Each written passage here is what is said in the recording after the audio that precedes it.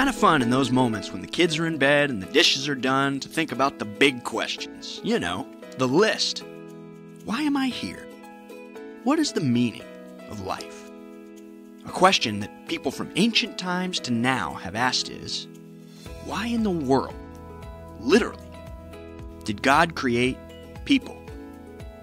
We're a handful, as past generations used to say. We mess up. Sometimes we're on our way to being smart, and then we find ourselves flying down the stupid highway. God must get tired of us, right?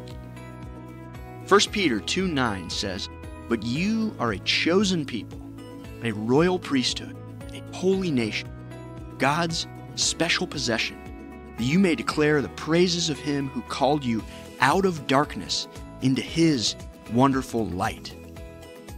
In those terrible moments when you feel dirty and worthless, remember this verse.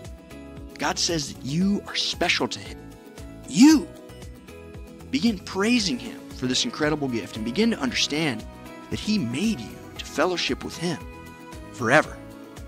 That's pretty awesome. Let's pray.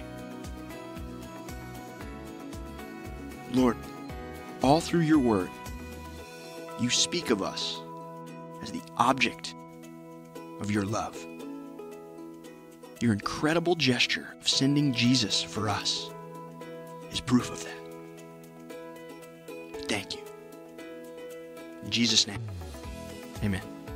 Are you enjoying the Kerusso Daily Devotional? Leave us a review on Amazon or iTunes so more believers like you can be encouraged and inspired to grow in their walk with Christ.